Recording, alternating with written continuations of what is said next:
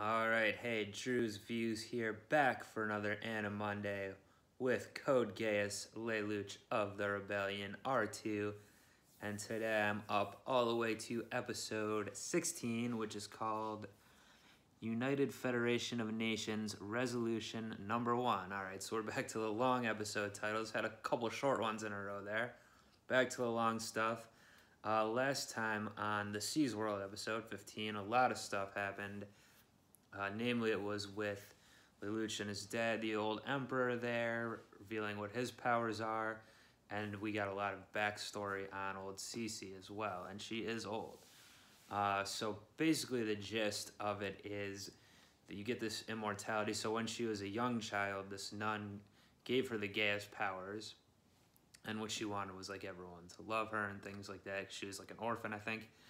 Then a couple years later, when she looks the age that she looks currently still, the nun revealed she tricked her, Cece, and gave her the immortality power so she, the nun, could die. Then Vivi also had this immortality power. That's why he was the same, always looking the same age, like a little kid, basically. And then his brother, the Emperor, Charles, took it. Now, I believe Vivi is dead. I'm pretty sure he's dead, but it still is a little unclear. I mean, a lot of things in the show are a little unclear to me. I do, maybe it looks like I'm just not paying it well attention enough or something, which could be part of it, but also, it is a type of show where you kind of need to watch twice sometimes, especially when I'm doing it week to week here, like usually about a week between each new episode I watch. So when I go back and edit my reaction, I pick up on a lot more stuff typically. And one of those things was, so Cece was trying to kill herself at the end there, or that's what she wanted, to pass the immortality on, I believe, to Lelouch there, Zero. But then she decided not to at the last second because Lelouch said he knows what she really wants, which on the second, on editing it, I think it was she wants someone that actually loves her, or for her, something to that effect. I don't think it's like a romantic love, because that's not really the vibe I'm getting between the two of them, but maybe it's just a love of like having someone, essentially, kind of like what Rolo wanted to, like he wanted a brother sort of thing. And then of course, I assume Lelouch still has plans to kill him. The other episode, it didn't go down, so he's still around though, probably for a little while. I'm sure it's not going to be a happy ending for him though, because I'm still wearing black for Shirley here, even though episodes later, look, I just have a lot of black shirts, gotta wear them. My friend designed this, actually. It's his t-shirt company. But anyway, what else? Oh, so then at the end, though, Cece seemed to have amnesia now, so I think we'll be dealing with that this episode. And the Emperor's free, still doing what he wants, but Lelouch did kind of, subvert his expectations there. Charles thought that Cece would be going, along with this whole thing. What else? Oh, Suzaku was going to torture Callan with the refrain drug. Didn't end up happening. He realized he didn't want to be like Zero. He realized for sure now when he invaded the school back room area, secret room, that he knows that Lelouch has his memories back.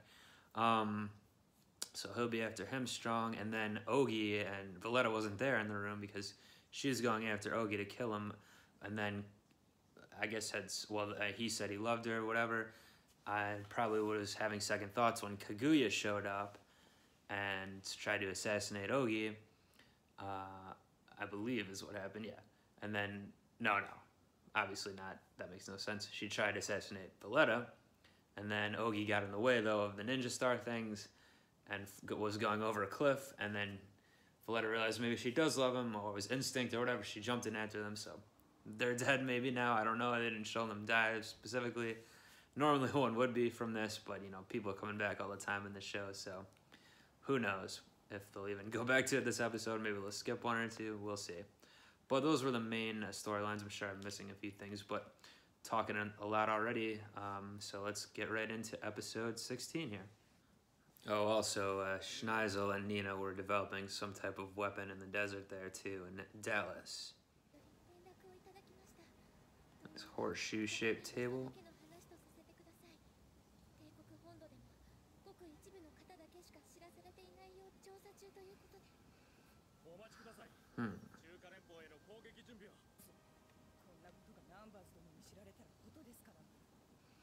Oh yeah, Nunley kind of put Lohmeyer in her place a little bit last time.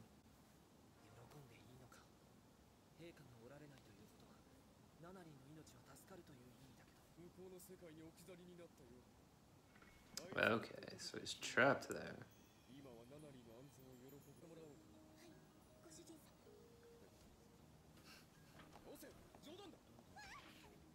So she thinks she's like an orphan girl now, I think.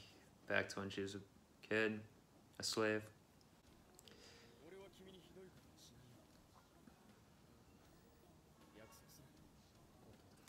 Alright, of course, Cornelia, we hadn't mentioned her.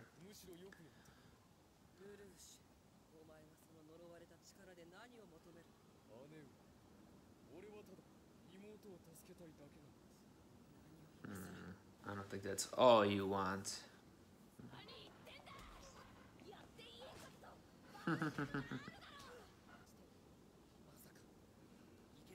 So dramatic, Callan.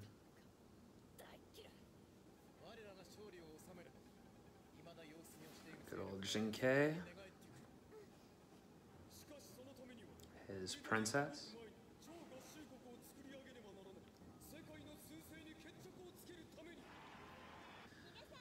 Okay.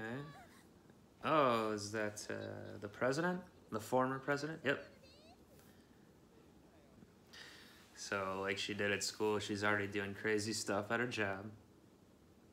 Crazy festivals and stuff. Is it gonna be some Pizza Hut pizza? I think it is. So with the weird the weird hot dog things. That had to be some Japanese thing. Like maybe they had some, what do you call it? Maybe they had some special Japanese pizza that has that, or Pizza Hut has these hot dogs in it or whatever those are. I don't think we got that in the States. Is it gonna bring her memories back?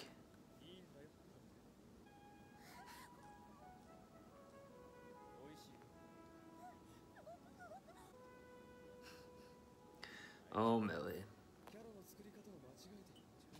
Oh, it's gotta be, what's her name? Pink-haired girl? Anya, is that it?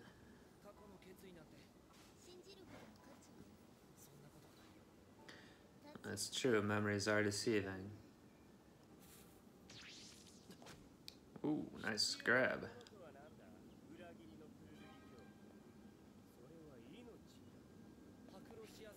Who?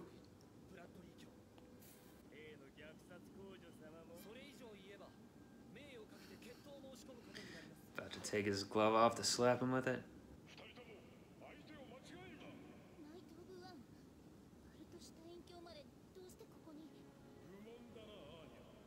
Okay, so Schneisel's obviously going to take over with his father missing. Would certainly make the most sense.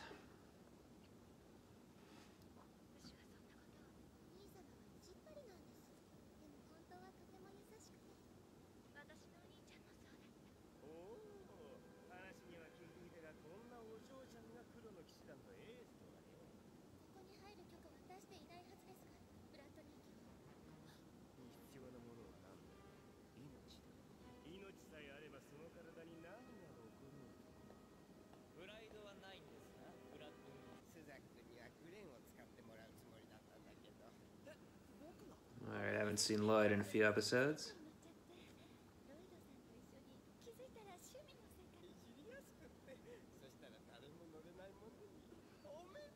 Alright, that's what they got from Callan, obviously.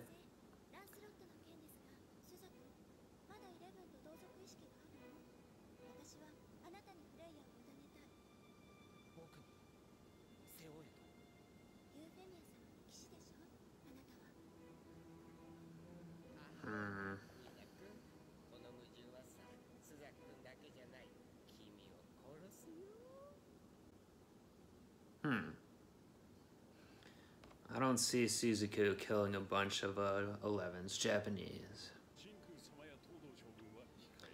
Still, I feel like Tard's up to something. We don't know what it is yet, maybe.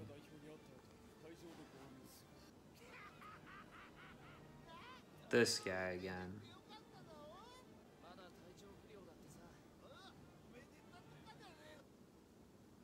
implying that Zero got her pregnant. Oh, settle down, Toto. Being such a manly man.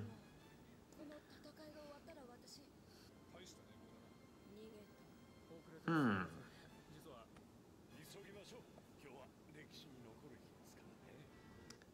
now, how is he back and not dead, or at least severely injured?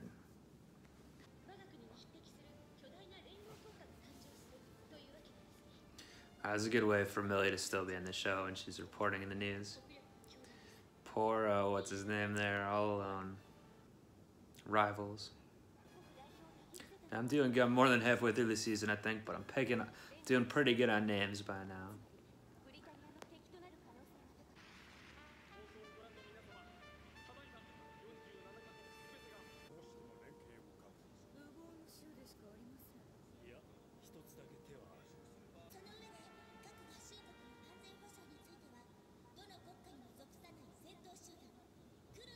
I don't think they're gonna like that one.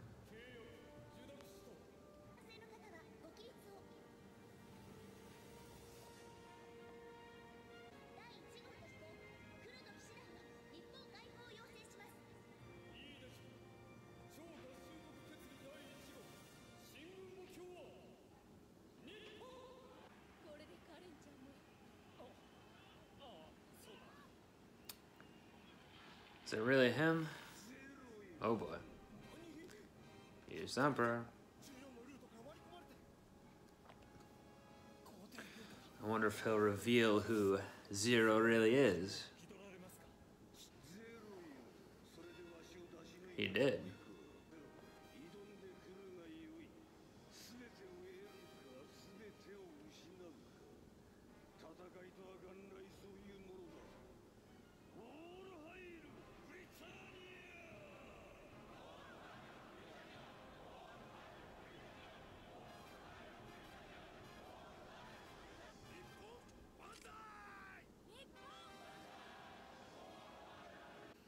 Oh boy, it's getting serious now.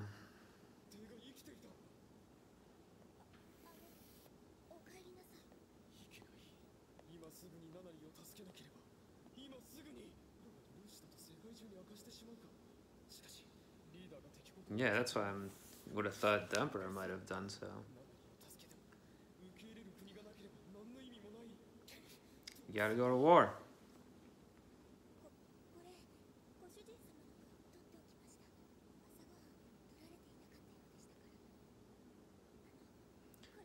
Looks fucking gross. Oh boy.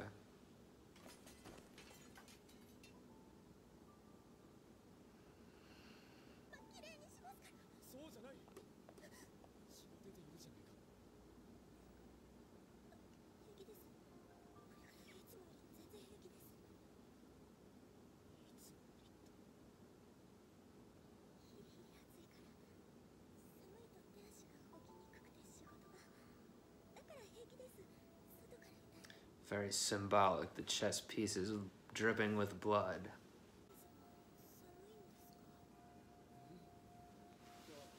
Is he gonna have an epiphany of some sort?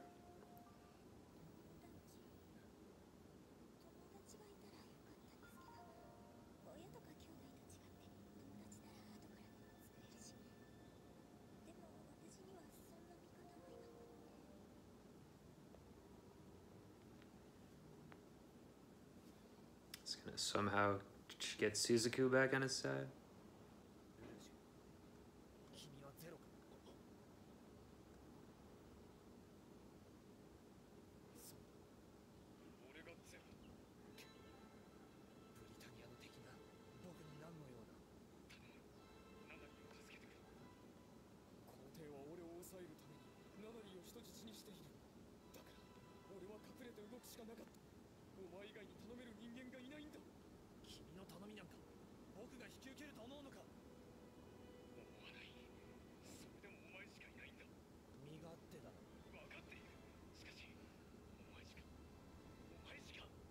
Should say do it for her, not for me.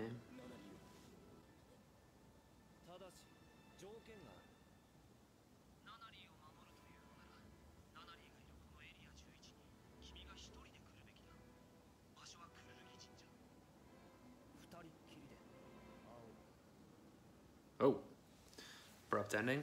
All right. Well, a lot of interesting things there. Not as much different things happen as the last episode, as most of the one-man plotline, but interesting stuff there. So, at the end of the last episode, I didn't have the conception that the Emperor was dead or something, or stuck in the Seas world, which I guess they thought at the beginning. Lelouch thought, obviously, but he's back, of course. Now, yeah, like Lelouch was saying to himself there when he was flipping out, why didn't I, or, you know, if I tell everyone who I am, then the Black Knights will disintegrate, kind of, and the main reason being because he's Britannian, obviously noble, and they're so against Britannia.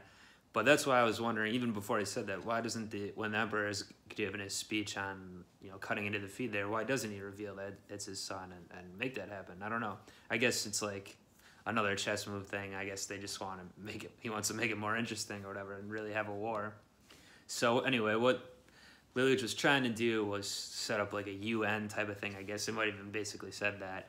But like the real world UN does like have an army. They're only supposed to intervene in when there's issues like between a country itself, I guess, or countries can't figure it out themselves. I don't know exactly what it is, but it's something like that. But of course, all countries in the real world have most have their own military as well. What Zero wanted was for them to just be the military. Of course, it's never really gonna work, I don't think, especially in a world like ours or a world like this. It's wishful thinking there. And even if the Emperor was dead or whatever, I'm pretty sure Schneisel would still fight on Britannia's side and, you know, go to war against Zero here. I have to assume. You know, he's doing the weapons test, all that. He's not in on it with his father, though, because he was surprised, too, when his father cut in, it seemed like. And Nina had some idea about, like, wanting Suzaku to use a weapon on the Japanese, I think, on the 11s. She's still always been anti-11. She, what Yuffie did, actually, was something I don't think she would have wanted. She obviously didn't want Yuffie to, like, ruin her name and die, of course, but it did seem like she was like anti-11, so she wouldn't be upset that they all got killed, which is only because of the Geass anyway, etc., etc. So, and we saw Cornelia briefly. She's like, you have the gall to say something about a younger sister to me. She's obviously super pissed still about that. And yeah, and Lelouch does keep saying it's for Nunnally only, and the accord with Suzaku there at the end, for Nunnally. And he did start that out and stuff, but I still don't 100% believe that to be true. I do think he wants to be like the ruler of the world sort of thing. And there are a lot of similarities in this show between this and the anime series Death Note, which I think a lot of people have pointed out. And I definitely don't think Lelouch is evil like the character of Light in Death Note is, but there is a lot of similarities where he is getting carried away with this power that he has. He wants to kind of be like the god of the world type of thing, or at least Lelouch maybe doesn't want to be god, but he still wants to be the ruler. He still wants to essentially tell everyone what to do and have the world work in a way that he thinks it should.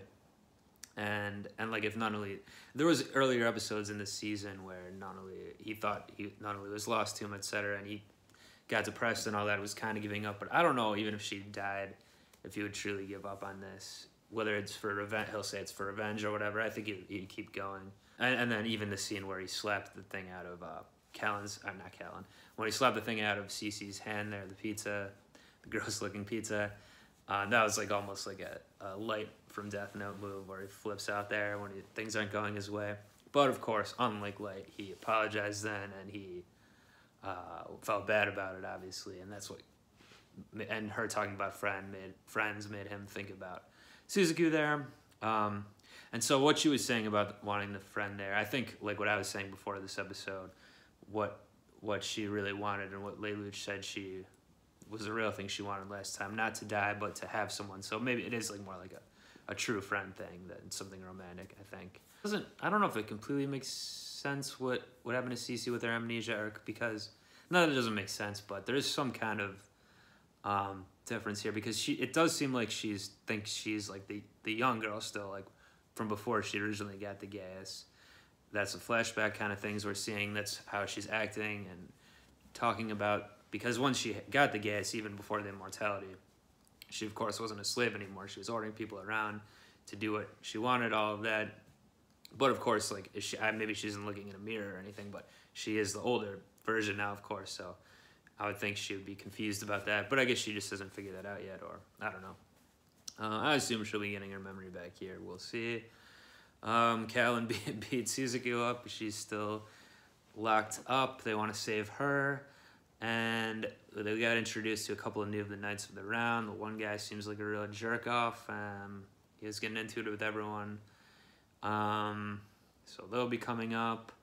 And then Ogi popped in out of nowhere. Something obviously weird going on here based on the last thing we saw. So someone save him? Did someone give him some type of power? Is he someone else, a disguise? I mean, they do have pretty high-tech disguises. Some people do, at least, because Kaguya was dressed up like Lelouch that whole time. Is someone dressed up as him, like impersonating him? Or I don't know about that, but something's clearly going on there, and they don't want to tell us yet.